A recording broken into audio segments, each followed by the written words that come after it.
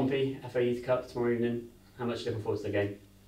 I'm really looking forward to it. I know the boys are excited, and it's a fantastic draw. It really is. I mean, you could look at the draw and you'd want the home one, obviously, but we haven't got that. Or you'd want, one that you're probably playing against a lesser side in the competition. But for me, if you're going to have a decent draw in the first round, you want to play somewhere that's an arena. And Fratton Park is, it's an old Premiership ground. It's a great arena to play in. It'd be great for the lads to be involved in, and it's something different from.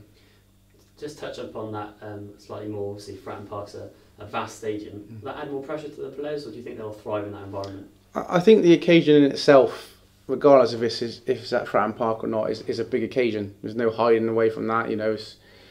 We want the boys to enjoy the pressure, not to feel the pressure and prevent them from what they normally do. They've got to thrive on it, because ultimately, if they want a career in the game and when they want to make it in the game, they've got to be able to enjoy these situations. This is a game that's not going to come around very often. So for them to enjoy the occasion, and regardless where it's been played, it's an FA Youth Cup round. So you want to win the game, you want to progress. Everyone looks forward to the Youth Cup. Everyone remembers the games when you played in the Youth Cup. So it's the added incentive that it is at Fratton Park, of course, a massive stadium. But it's one the boys really need to grasp with both hands and enjoy it.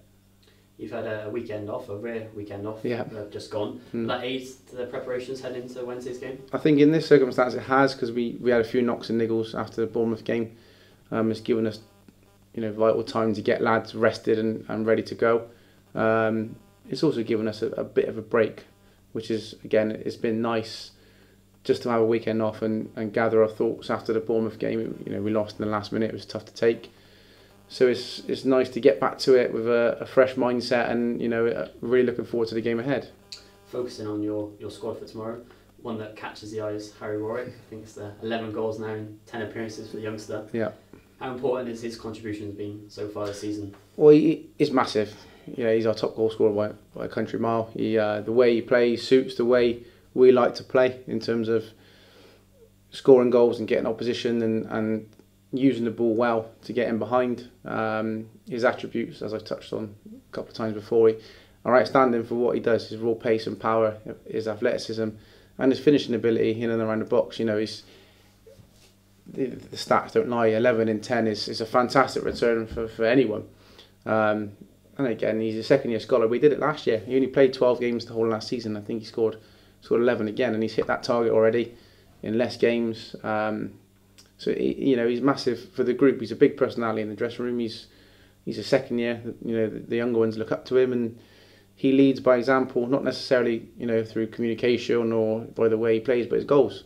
And I think it's massive for everyone that no pressure on him, but he, like the other 17 involved, have to have a good night. And talk us through some of the squad members who will be looking to make an impact tomorrow night. You obviously look to your second years, because obviously they played last year. They've been involved in the competition before.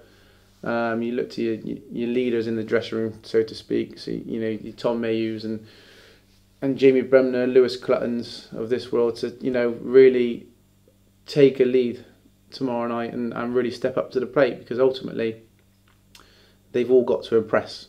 They not just those second years. Everyone's there to impress. I want the first years to stand up and really make an impression on the game, because it's an occasion to do so. It's not an occasion to let it go and let it pass you by. It's too much of an important game. Every game's important, but this one, it's just got that added feeling because it's a youth cup that like I said, the boys need to enjoy it. But you're looking, particularly in the second years, to really put their authority on the game and stamp their authority on the game. You mentioned there the draw of the FA Youth Cup. It's a fixture that stands out for all the football fans, I'm sure. But how much are you hoping that tomorrow night's game is the start of a journey in the competition? We haven't had a decent cup run, to be honest, in both the Youth Cup or the League Cup in a few years. So it'd be nice, to go as far as we can. We take inspiration from Blackpool and Plymouth last season. Plymouth got to the quarters. I think knocked out to Fulham, but they beat Man City and Burnley along the way, which is fantastic. And Plymouth are in our league. They're a Cat 3, a decent Cat 3. So there's no reason, like we said to the boys, with a bit of belief and a game plan, and there's no reason why we can't do it. But ultimately, you take it one round at a time. We want to win. We want to progress. It's a competitive cup competition, and although we want the boys to enjoy it, ultimately we want to come away tomorrow night with a victory and progressing into the next round. And I think that, as much as enjoying the experience, is something we've definitely stressed to the players, that you should want to win this game. This is one when you look back on, you think, yeah, when I played at Fratton Park, we won that game, and that's the feeling you should have when you come off the pitch at the end.